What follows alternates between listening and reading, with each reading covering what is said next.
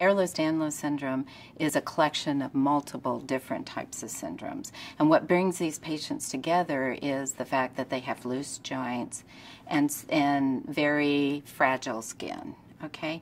And so there's multiple different forms of Ehlers Danlos syndrome, but it's the type 4 form, or what's been more currently known as vascular Ehlers Danlos, that looks something like Loeys-Dietz syndrome.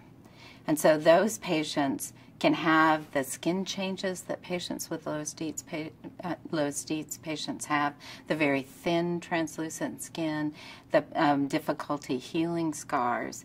But Ehlers Danlos syndrome patients have a different set of vascular problems.